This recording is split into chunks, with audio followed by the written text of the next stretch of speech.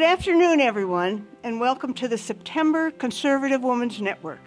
I'm Michelle Easton, president of the Clare Boothe Luce Center for Conservative Women. This year marks an important anniversary for the Luce Center. We've been preparing and promoting conservative women leaders, like today's speaker, for 30 years now. We do this at events all across the U.S. For example, we have an upcoming student conference, the Western Women's Summit in California in October. We have conservative women giving campus lectures all over the country, like the one our speaker did when she was a student at Georgetown. We have internships, other campus programs, social media blogs, and lunches like this. This month, the Conservative Women's Network is in its 23rd year this year, bringing women from all over DC, Virginia, and Maryland to hear the best women speakers discuss key issues. So now I'm pleased to introduce our speaker, Athey, to discuss her new book, The Snowflakes Revolt: How Woke Millennials Hijacked American Media. Amber will tell us how left-wing activists are destroying the media. The Snowflakes Revolt exposes how the left uses campus mob intimidation tactics and the media to force students to comply and agree with their ideas. Her book is part memoir, part investigation, and she suggests ways to respond to the left's tactics. Amber powerfully details her own experience facing leftist backlash in school and throughout her career. She first faced pushback as a conservative as a Georgetown University student, and she got tired of it, especially the radical feminist ideas promoted at her school. So she organized a lecture with us. This was 2015 at Georgetown with Christina Hoff Sommers, one of our speakers back then. What I remember most about it, Amber, was the flyers that the loony Georgetown administrators put around the school offering safe spaces. Rooms near the lecture with food and common activities for students who were too upset by the speaker's critique of radical feminism. And her activism continued after she graduated from Georgetown. She had a double major in government and economics. She worked as a campus reform investigative reporter, reporting on liberal bias and abuse on college campuses. She also worked covering media and breaking news for the Daily Caller. She was their White House correspondent. And now she's a professional journalist and political commentator and is the Washington editor for the Spectator. She hosts a Sunday night radio show at WCBM, that's in Baltimore, and is a senior Blankley fellow with the Steamboat Institute in Colorado. Her work has been cited by many outlets: Fox News, The Hill, The Daily Mail, The Washington Post, and more. And she's been a guest on many TV programs on Fox News, One America, News Network, and Newsmax many times. She's one of our favorite speakers, and she's given great speeches for the Luce Center, both on campus and at our conferences and seminars. She's passionate about helping young women become bolder conservatives who think for themselves and who speak up at their leftist schools. She lives in Northern Virginia. She's going to be married in 3 weeks. Congratulations. And following today's talk and questions and answers, I hope you join us outside for lunch. And we're going to be selling the book for those of you who like it, and Amber will inscribe it if you like. So please join me now in welcoming Athey.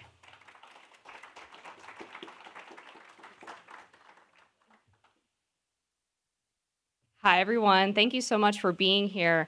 You know, every time I hear my bio, I think about this part where I say, you know, my work's been cited by all of these outlets, and some of them are outlets we don't like, right? They're very liberal outlets, and I wonder, should I take that out? Does that give the wrong impression? But then I think, you know what? If my work is good enough that even the Washington Post has to cite it, then I don't know. I think that speaks pretty well to what I'm doing. So you kind of have to force them to accept the truth sometimes. This book is such a passion project for me. It's the first book I ever wrote. It was during a very difficult personal time in my life, and then I went back and relived all of these crazy campus experiences, and it was a really rewarding experience, I would say. And I think it speaks really to the importance of what's happening on our college campuses. Because for a long time, people on the left and even some people on the right really believed that what was happening on campus would stay there.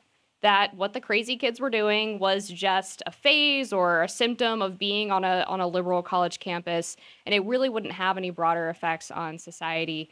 And we see now that that is obviously not the case. Perfect case study of this is what's been happening with Bud Light. It's been about 6 months since consumers launched their boycott against Bud Light.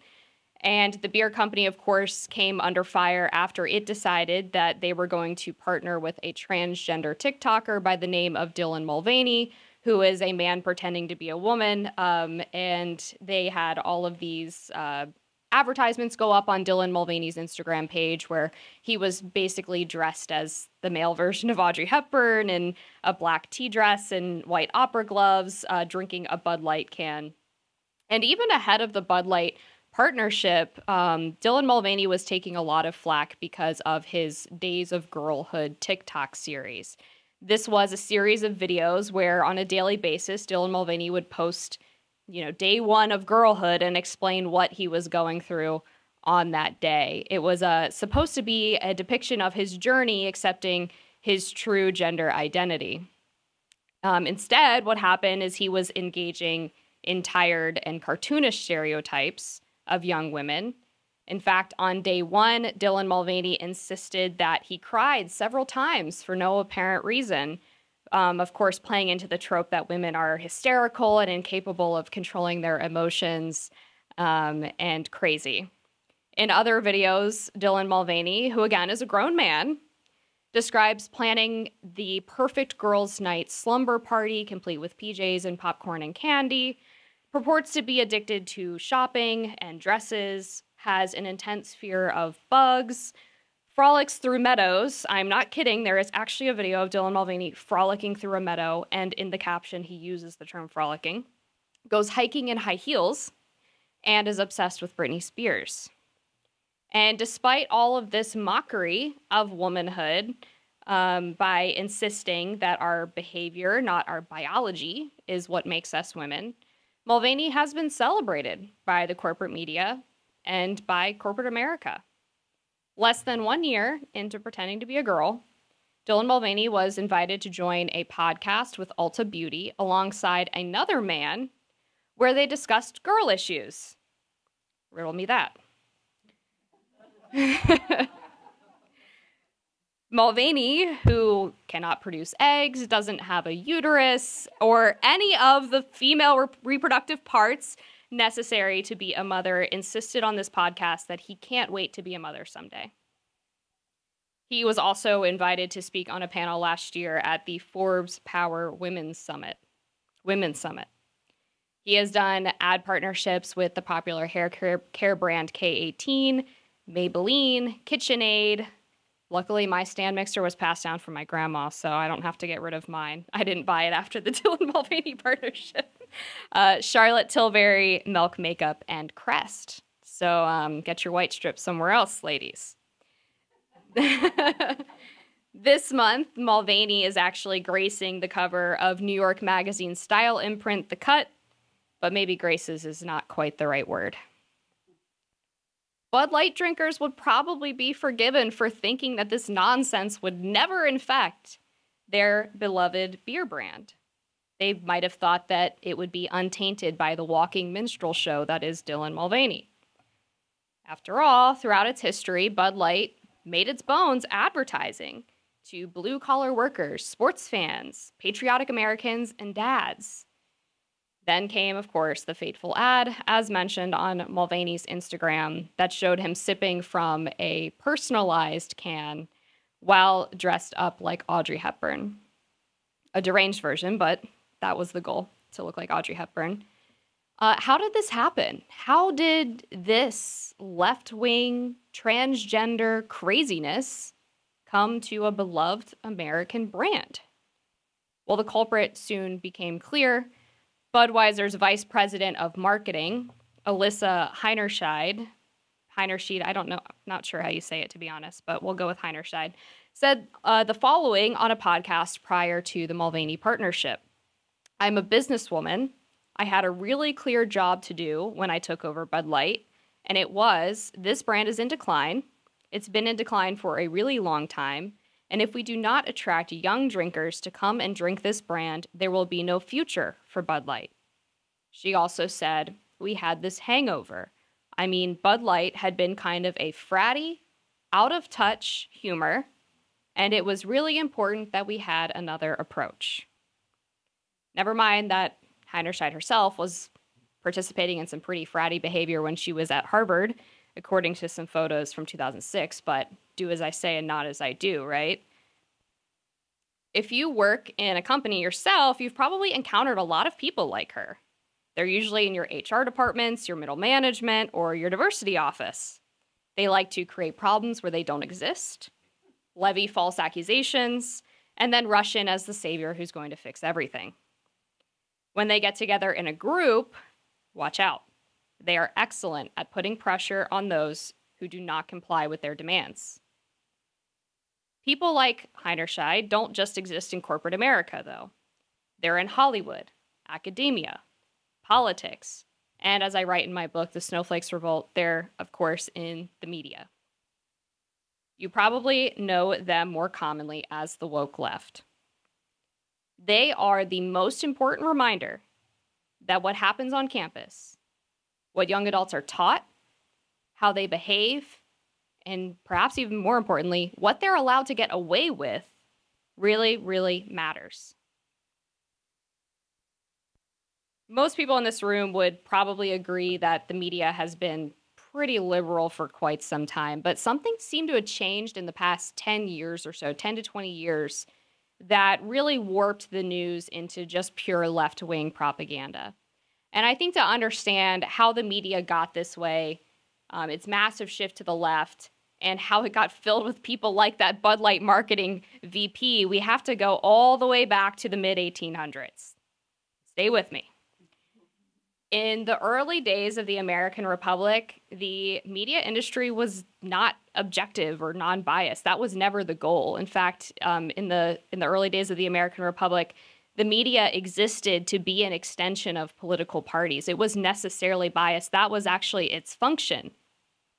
Of course, the media was also filled with working class individuals. It was very much a trade job as opposed to a profession in the way that we view it today. It wasn't until the early 1900s that this idea that journalists should be objective and unbiased came into play. And this was something that was born from the intellectual thinkers of the time. And I think, their idea was sound. It was a good idea, but the way it was put into practice actually ended up having the opposite effect of what they intended. These intellectuals posited that reporters needed to adhere to a similar version of the scientific method in order to report the news accurately. But to prove that reporters were capable of doing that, they decided that they needed to go to college to get a degree, or they needed to go to a dedicated journalism school. As these major news outlets increasingly hired reporters out of these top-tier elite universities, their newsrooms became echo chambers filled with the liberal elite who were stunningly out of touch with the average American. According to a 2014 Indiana University survey, 92% of journalists had a college degree compared to about 30% of the overall country. It's actually one of the highest rates for any profession in terms of people in it who have a college degree. It's pretty astounding. The Journal of Expertise found that nearly half of New York Times writers and editors attended elite universities, so, top 25. That basically puts them on par with Supreme Court justices and United States senators. And again, they're journalists. Not something that I would consider intellectually on the same level, despite being one as a Supreme Court justice. Certainly not requiring the same level of education, right? Probably more useful to have on-the-job training. Journalists are also far more likely to come from white-collar, wealthy, and well-connected families, partially because the starting salary is so low. And they're more likely to live in cities, and they're less religious than the average American. So it's No wonder that the media is so liberal. They're filled with, they're in a newsroom that's filled with people who think and come from the same backgrounds as them. The problem really only got worse in 2015 with the rise of Donald Trump, when all pretenses of objectivity were dropped in favor of stopping the bad orange man. Journalists decided that traditional standards at this point of journalism were no longer useful. Instead, their job was now to hold power to account and be a voice for the voiceless. In practice, that meant holding conservatives and Republicans accountable and being the voice for the Democratic establishment, as well as their interest groups that vote for them religiously. And in order to accomplish this goal, of course, what did they do? They hired, yet again, more woke activists from the left-wing elite universities.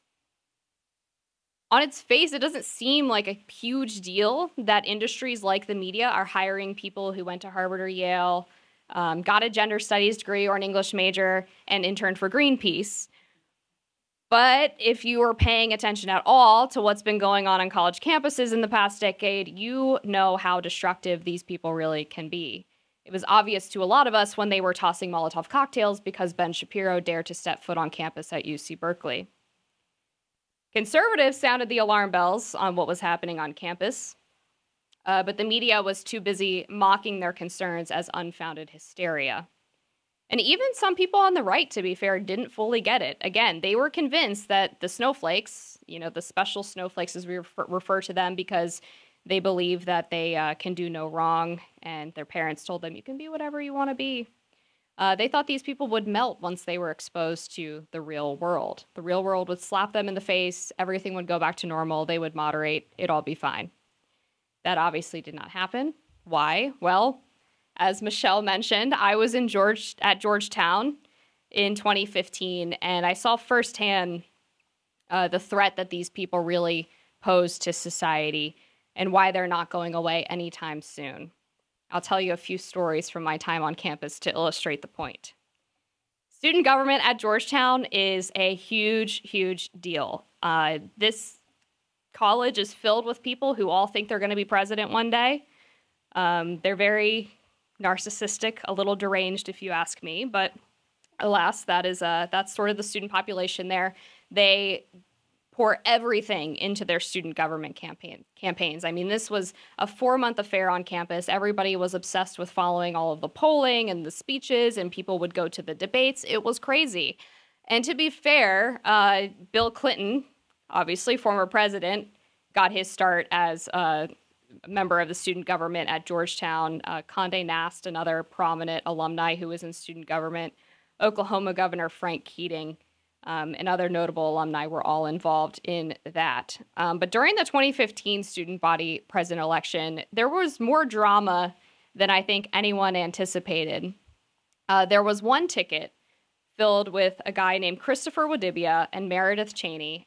Chris is a black guy, Meredith is a white woman, and they kind of thought that they were going to coast into the presidency and the vice presidency. They were supposed to be next in line. But instead, what happened is a satirical ticket made up by 2 campus comedians decided to throw their hats into the ring and mock the entire Georgetown student government process. They said this whole thing is ridiculous. All of the things that you're claiming to get done are impossible. So let's just have fun with it. Well, lo and behold, not only did they end up wiping the floor with the Christopher and Meredith ticket on the debate stage, but they actually won the election. It was wild. I know it doesn't sound as cool now, but we were all very excited. After the Christopher and Meredith campaign went down in flames, one of the student newspapers, the Georgetown Voice, published a cartoon that was basically mocking its downfall. It was by a young man by the name of Dylan Cutler, who was actually quite liberal himself. And the cartoon was titled "Beating the Dead Horse." And it showed the winning satirical campaign clubbing a dead Meredith and Christopher, who were inside of a horse costume. Pretty funny, right? Innocuous play on an old idiom, or so I thought. But according to the Georgetown activist class, this was racist and sexist. They claimed it was racist because it depicted violence against Chris Wadibia, who is a black man, And the cartoon was also sexist because Meredith Cheney was in the back of the horse, the rear of the horse, because she was the number 2 on the ticket, but they said it was because she was a woman. This is a quote from the Black Leadership Forum at Georgetown. "The white patriarchal message this image sends is insensitive and incredibly racist, given the history of Black men and women being lynched and beaten at the hands of white people in this nation's past and present. It is also concerning that a woman is being depicted as the ass of the horse, reminiscent of," I know, it's really funny, "reminiscent of the misogynistic and socially inferior treatment women have suffered for centuries." The Georgetown Voice caved. They published an apology on their Facebook page, and they removed the cartoon. But it didn't stop there. Student activists decided that they were going to hold a town hall so that all of the Georgetown students could come and air their grievances about how affected they were by this cartoon. The cartoonist himself came to the town hall, and after everyone else had spoken, he went up to the podium and he was ready to burst into tears. I mean, this guy had been through it. And he said, "I made a mistake. My privilege is that I have the ability to look past the possible damage that that image could cause. And I'm sorry. I stand with you. I want to help silence the message of hate." Now, it'd be easy to make fun of this guy, groveling to his peers, you know. But I actually feel bad for him. This is a guy who is ostensibly on their side. He's published every previous cartoon on the Georgetown Voice was promoting liberal causes. And they turned on him like that to make a point. And it wasn't really about the cartoon. It wasn't really about Dylan Cutler. Because what these activists did next was they used this entire incident to lobby the administration for a diversity requirement that would make sure every student who goes through Georgetown has to take 2 classes with politically charged themes of diversity or equity in order to graduate. And the administration, seeing how they roasted this young man in front of the entire campus, said, "Please don't do that to us. We'll do whatever you say." The campus left actually admitted that they were using these public shaming tactics in order to get their way on any number of issues. A young woman by the name of Aya Waller-Bay, who was one of the leaders of the campus diversity requirement movement, told the Washington Post, "Hey, this public shaming thing works." Not long after this incident with the Beating the Dead Horse cartoon, I became the #1 target of this same mob. And that was because of the event that I hosted as chair of the College Republicans, along with the Clare Boothe Luce Center for Conservative Women, bringing Dr. Christina Hoff Sommers to campus. She was coming to talk about feminism, but somehow the campus left decided that this was all about her denying sexual assault survivors and being a rape apologist. Almost immediately upon announcing the event, there were protests planned. There were safe spaces erected for her appearance. Georgetown's sexual assault peer education program sent an email out to its members warning that an extremist, anti-feminist speaker that dismisses and denies survivors of sexual assault was coming to campus, and they said that the event needed a trigger warning. Me and my friends were subject to basically an entire week and a half of just horrible online vitriol and abuse. We were brought into the student activities administrator at one point because she was concerned for our safety, but also because some students had complained to the administration that we were making an unsafe environment for them. I don't know how that works. But luckily for us, the event mostly went off without a hitch. We had security there. There was a pretty strict reading of Georgetown's free speech code ahead of the event that warned anyone who tried to speak up that they or tried to shout over the speaker, rather, that they would be removed from the event. So they all stood in the back of the room with their posters that said all kinds of nasty things about us and Dr. Sommers, and then saved most of their fire for after the event. In fact, the Hoya, which is the largest student newspaper on campus, decided to publish a piece from the editorial board called "No More Distractions," It chastised us for bringing Dr. Hofsummers to campus. It said that we as college Republicans in Clare Boothe Luce had knowingly endorsed a harmful conversation and impeded the progress of the university's commitment to providing increased resources to sexual assault survivors. The op-ed continued, "It is necessary and valuable to promote the free expression of a plurality of views, but this back and forth about whether or not certain sexual assault statistics are valid is not the conversation that students should be having. Students should engage in a dialogue that focuses on establishing a safe space for survivors while at the same time tackling the root causes of sexual assault." I don't know if you caught the double think in that statement, but they start with free expression is important and then immediately say that some conversations are not worth having. A member of the administration actually got involved in the silencing and cancellation attempts not long after. They reached out to me and Clare Boothe Luce and demanded that they take down a video of the event. It was a public event, open to the public, and they said, you have to take this down off of YouTube because of our very vague and bizarre video policy on campus. It was ridiculous. It's quite clear to me that they only wanted the video taken down because it made their students look like idiots. And to Clare Boothe Luce's credit, obviously, they said, heck no, we're not doing that. Go pound sand. And the video stayed up. I think after seeing, again, what these students were willing to do to their campus peers, it's not all that surprising that administrators would want to go along with their demands, because it's important to look at these campus administrators and realize most of them are quite cowardly.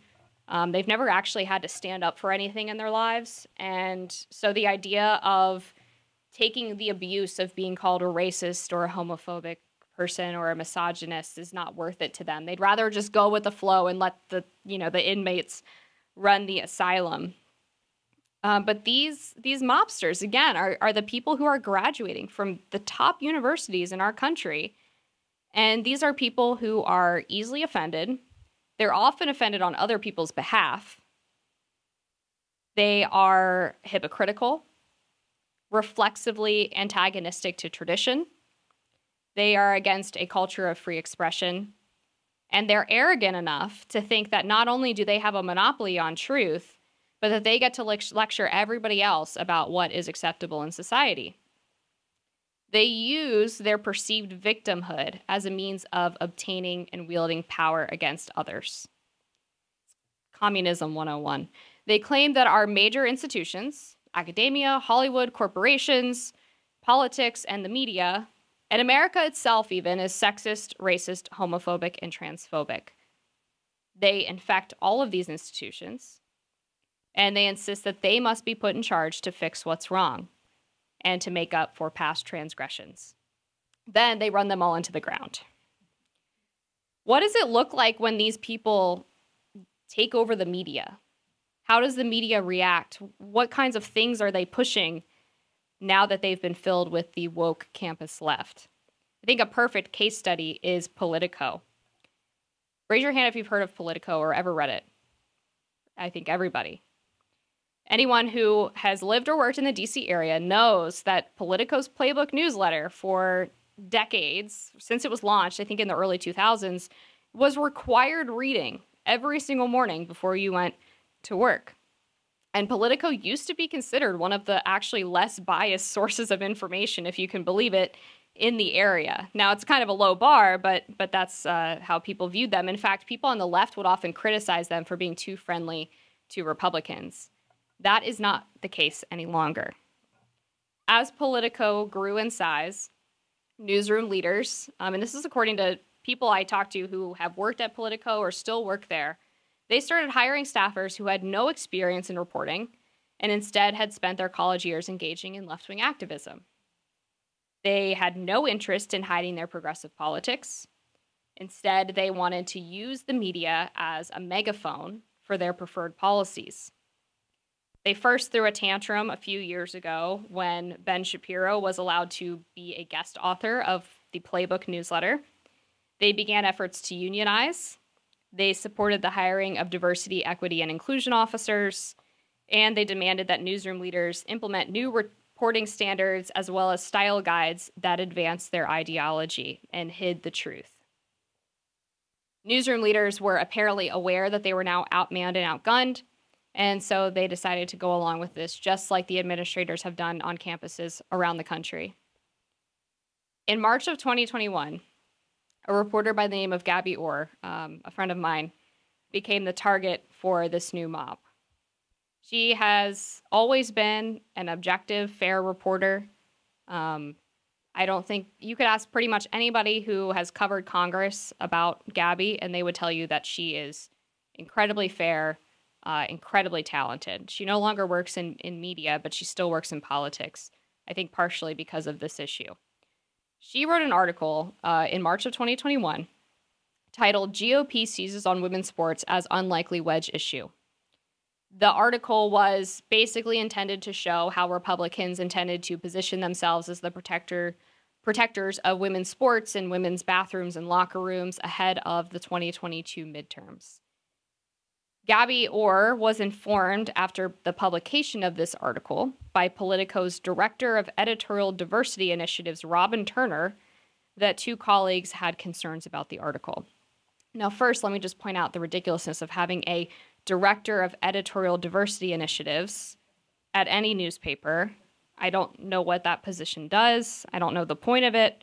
The only person who should be involved in editorial decisions are people who are interested in seeking the truth and informing readers.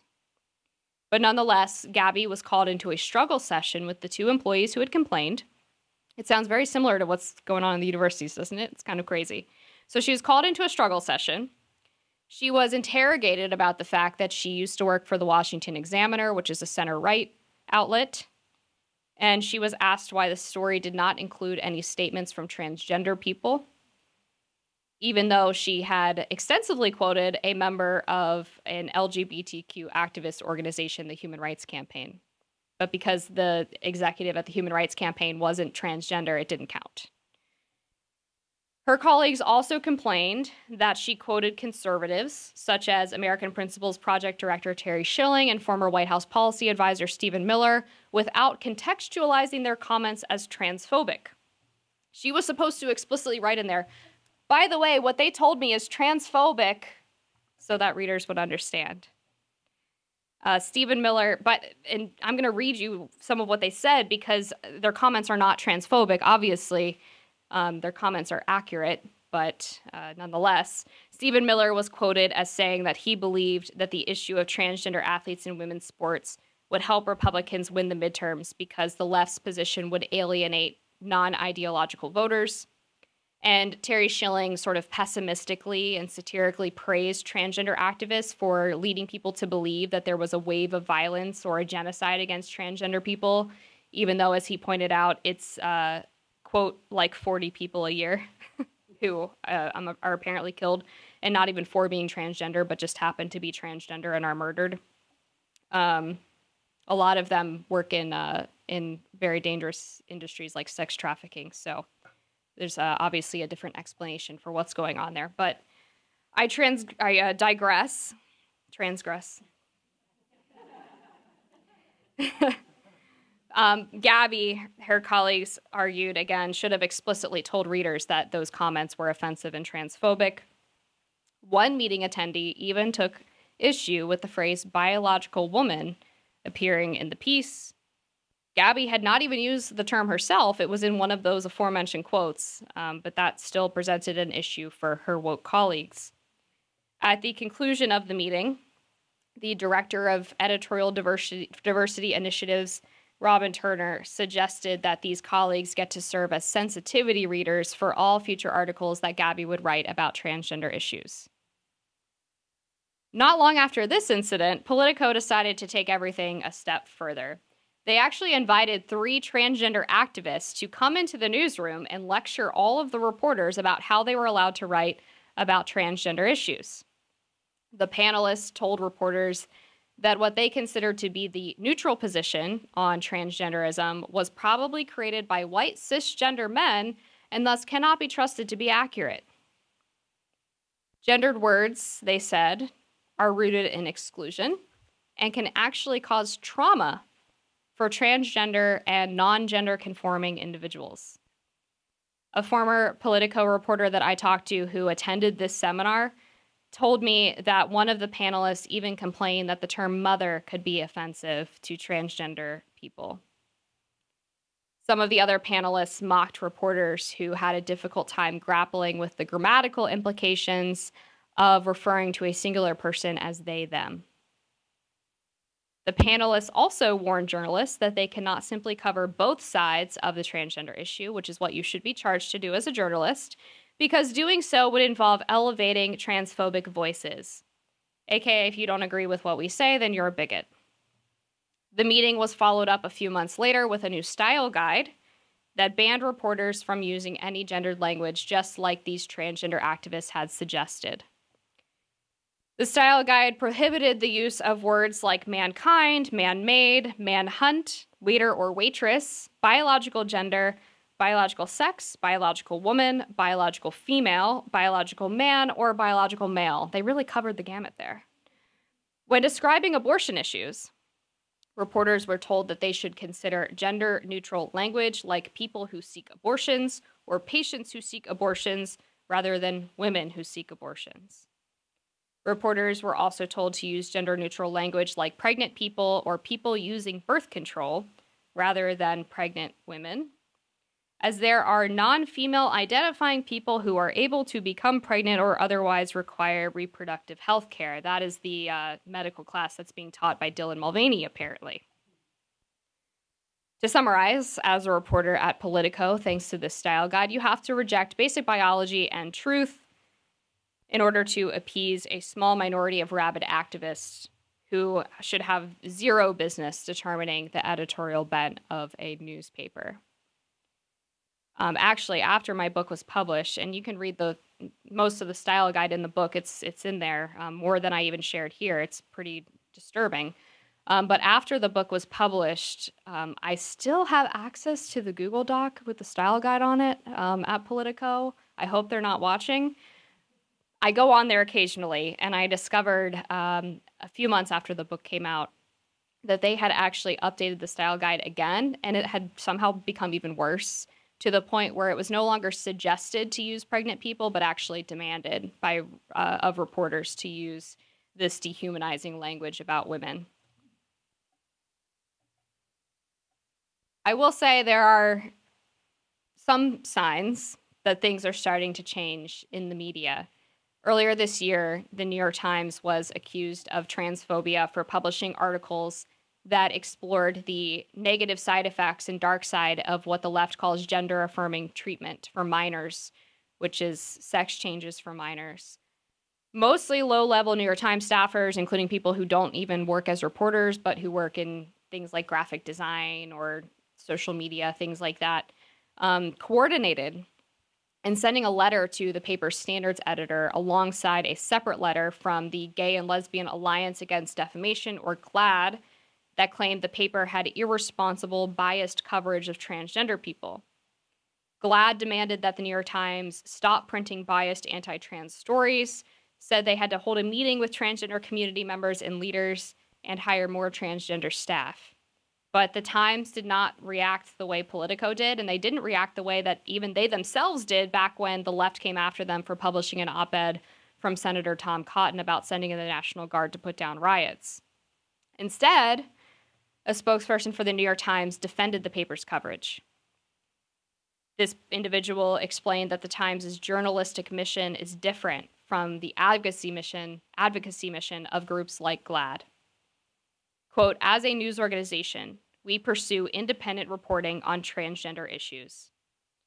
Additionally, 2 editors with the paper sent an email to staff in which they warned that they would not tolerate employees siding with advocacy groups to try to sway the paper's coverage of important issues, and they also would not tolerate publicly attacking colleagues for publishing things that they disagree with.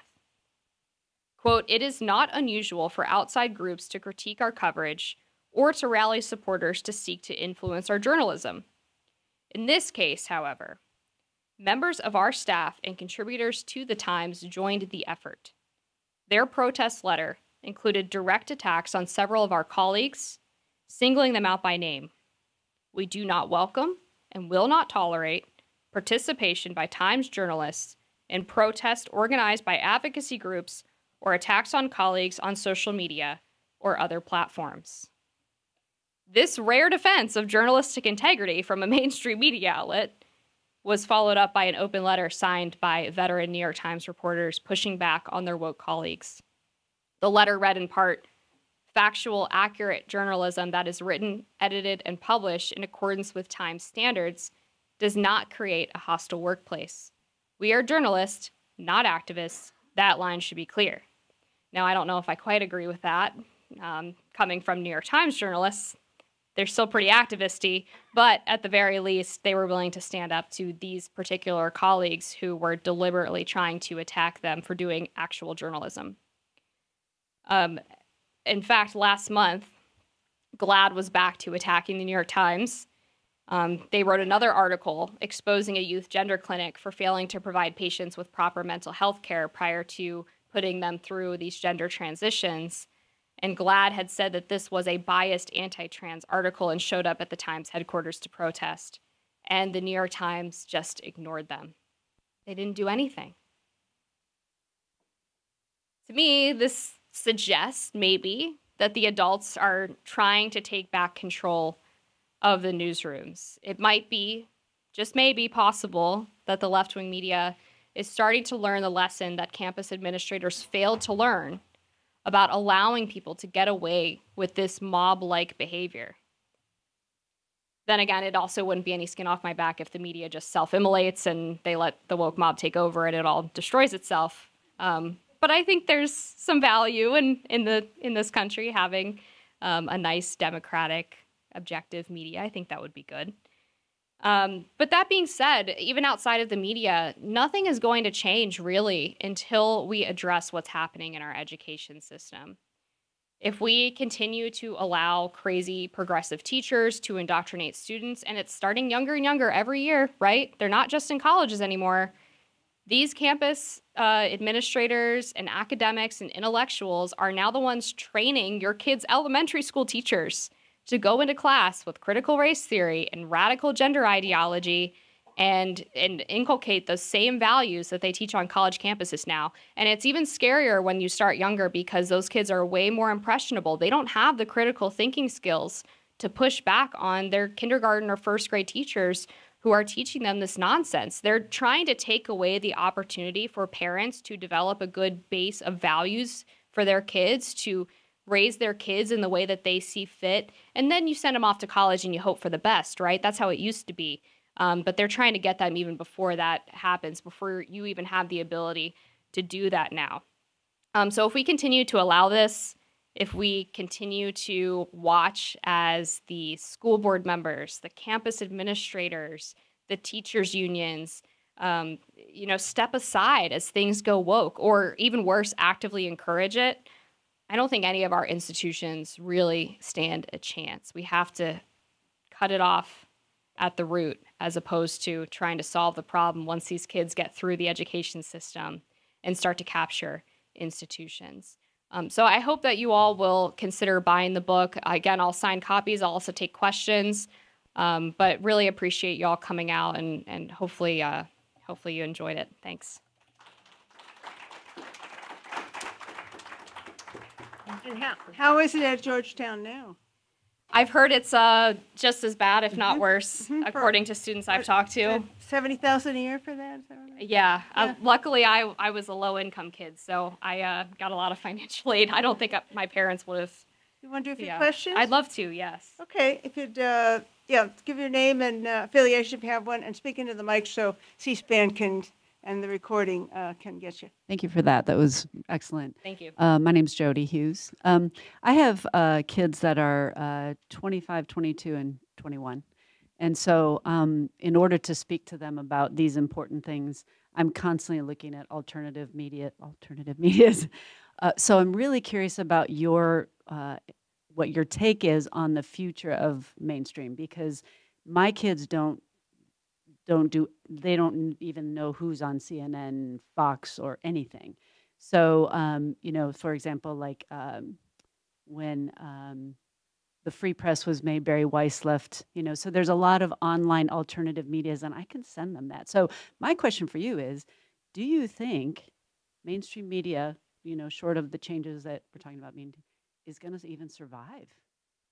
It's a great question. It's kind of 50-50, I think.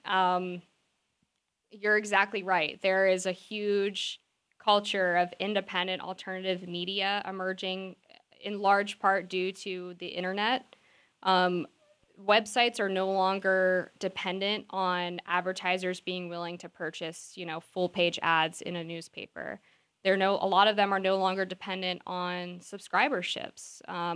There's so many ways to make money as a digital media outlet that you don't have to abide by the traditional mechanisms. And so the gatekeeping of the mainstream media has really been obliterated by that. And I think that's a good thing. I think people should, of course, have access to alternative means of getting information.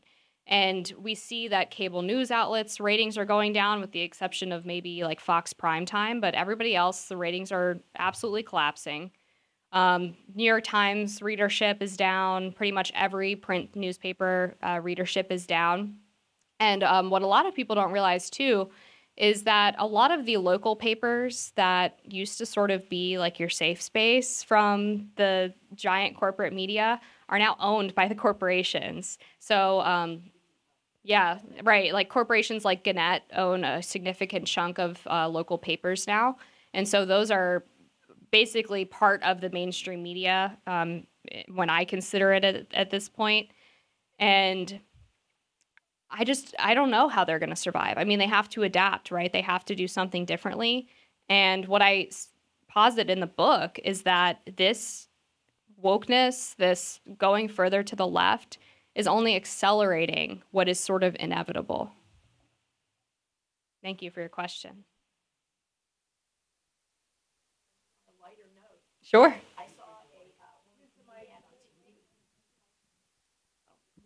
I saw a woman comedian on TV, and she said that her third grade daughter was asked to decide, was she, he, they, them, and she wrote down that she was going to pick they, them.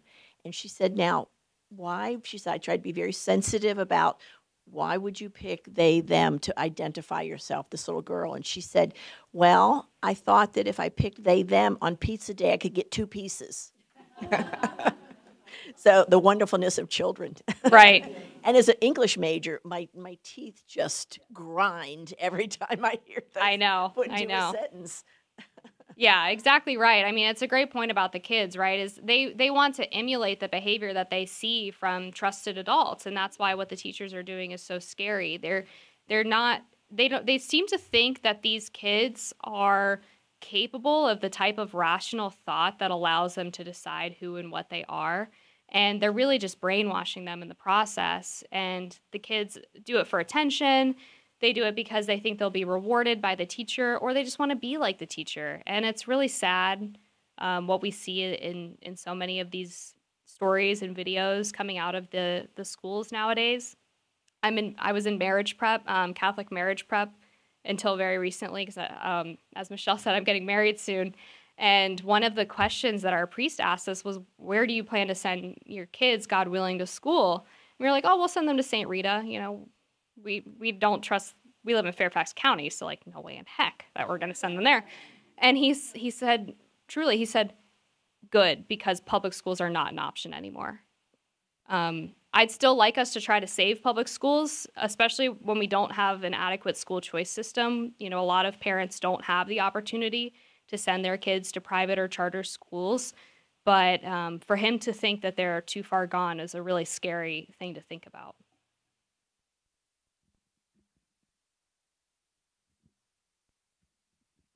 Thank you for your comments, and I agree so much with what you said. I'm 87 years old, so I have 23 great-grandchildren. Congratulations. My oldest great-grandson is a sophomore at Georgetown. Oh, no. And I want to tell you his experience. Last year as a freshman, he was in the freshman dorm.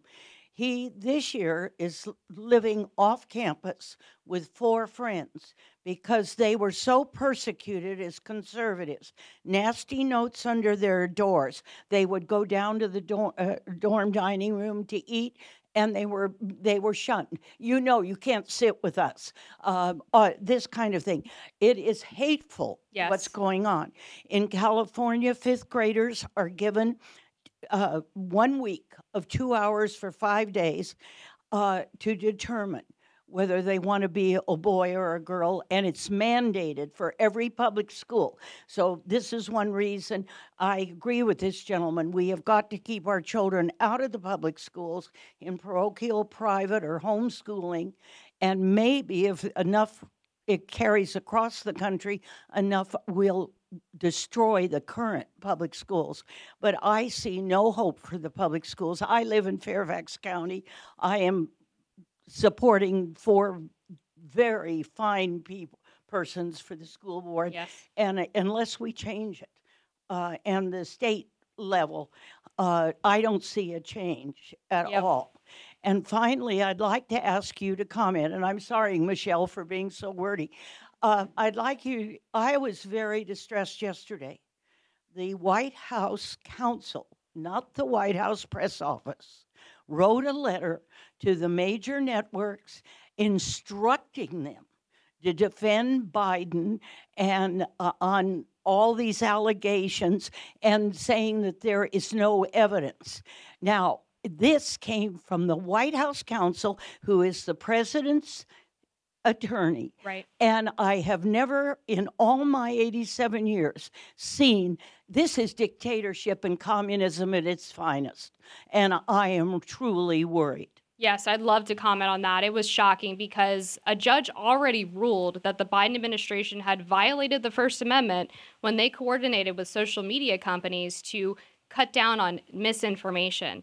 Now, what's so ridiculous about this is that they are the worst purveyors of misinformation, right? They are the people who advanced the Russian collusion hoax. They're the people who insisted that the P tape was real against Donald Trump. They're the people who shut down the Hunter Biden laptop story and banned the New York Post for reporting on it. They were the people who advanced the false Alpha Bank story. CNN published that Anthony Scaramucci was under investigation by the FBI when he wasn't. The list goes on and on. I mean, and also there are people who say, you know, men can be women and all of this crazy stuff. But then they think that they get the right to determine for Americans what content they see because they deem it misinformation. It's a politicized way of shutting down the opposition. And so for the White House counsel to turn around and do that after they've already been found to be in violation of the First Amendment is horrific. And I'm sure someone is bringing suit. I don't know who's going to do it, but I know on the conservative side someone will to try to hold them accountable. You're right, it's beyond disturbing. On the Georgetown point, I experienced the same thing as your grandson. My freshman year, I got so many nasty notes on my door. So my entire freshman year floor were all Obama supporters. This was during the 2012 election. And I saw all these Obama signs and I thought, I'm going to put up a Romney sign just so people, you know, see the other side.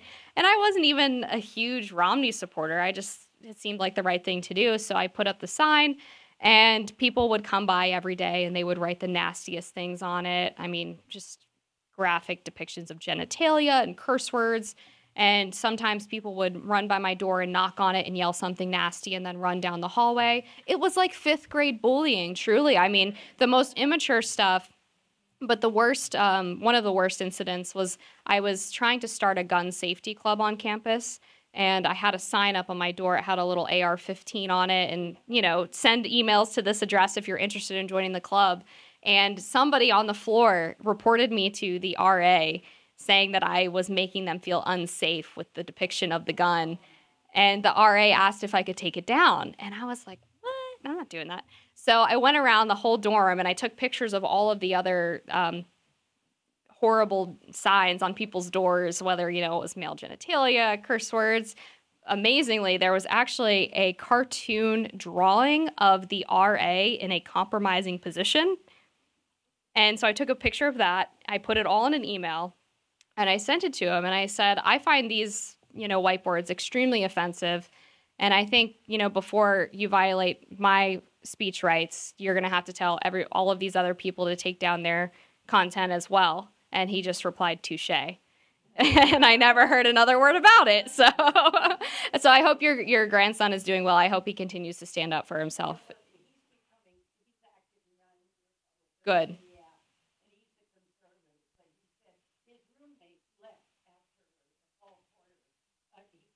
Yeah. Yeah, and conservatives need to stand up for each other. Courage is contagious. When one person stands up for themselves and does the brave thing, other people will follow. Now, you're not going to get everybody, but it does make a difference to see that there are people supporting you, that there are organizations supporting you. It makes a huge, huge difference. Thank you for your comments. I so appreciate. Elena Melkert, Oil and Gas Global Network. Would you comment on the role of podcasting? It's quite pervasive. You comment on the role, please, of it in this national dialogue about things. Yeah, I mean, podcasts are essentially an additional media source at this point. A lot of them, I think the popular ones are more commentary than news-based, but they usually lead with the news and then go into their commentary. And I think it's allowed people to get an alternative perspective. I mean, the Joe Rogan podcast is the most popular podcast in, if not the world, definitely the country. And he approaches issues from a very independent stance. I mean, he's conservative on some things, he's more liberal on others. And I think it's important for people to see that, someone can hold positions that don't neatly fit into a political box, because our society has gotten so tribal all the time.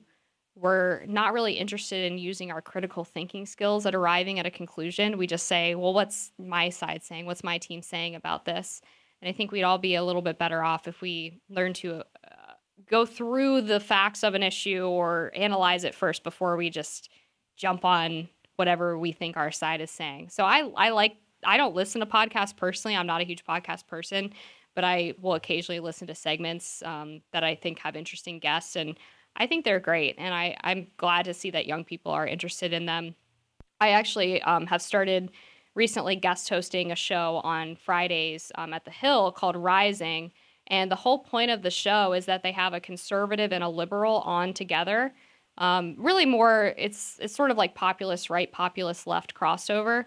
And so every Friday I get to go on this show and talk about issues and find common ground and also debate with someone who was on the polar opposite side of the political spectrum. And we just don't have those conversations much anymore. So it's a huge blessing to be able to do that.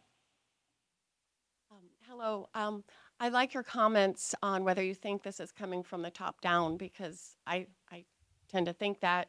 I speak up at the school boards, and I think we can use our voice to speak up, but here's my comment. I stated, any government that attempts to use and upsets father's pain over his daughter's sexual assault and victimization for a narrative of supremacy and domestic terrorism needs to look in the mirror. And for them to target parents that quickly, it seems like this is coming from the top down and not like just these people being indoctrinated. So I would like to hear your thoughts on that. Yeah, I think it goes both ways, especially in the higher education sphere. These professors and academics really use the campuses as sort of a test tube for their crazy ideas.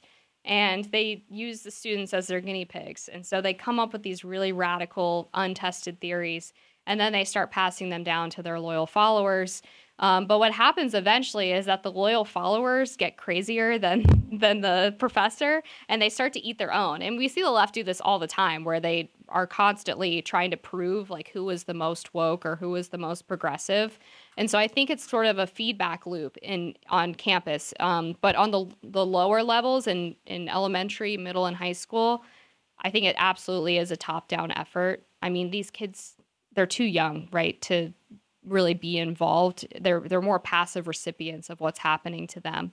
And the case that you cited about Scott Smith, right, in Loudoun County, Governor Youngkin just pardoned him, which is amazing justice to see. But there's still a lot of people left in that case that I think need to be held accountable. Scott Ziegler is going on trial September 25th. He was the superintendent there who lied about the sexual assault, claimed he didn't know anything about it. There's an email that he sent that says he knew about the incident. Boothe Biberai, yep, she's the county attorney there who prosecuted Mr. Smith and has meanwhile let off or had reduced sentences for actual violent criminals. She's up for re-election this fall. And then also Attorney General Merrick Garland, who got that letter from the National School Boards Association that used Scott Smith's case as an example of domestic terrorism to create threat tags to track school board parents, and released his own memo claiming that there was a alarming rise of violence among parents who were trying merely to protect their kids and their kids' right to receive a good education. That is one of the most horrific cases that I've ever heard of. I just wrote about it recently at the Spectator because it's so disturbing. And seeing the way that parents in Virginia rose up in the 2021 gubernatorial election gives me so much hope. I mean, to me, that is the type of grassroots activism that is going to save this country. Absolutely.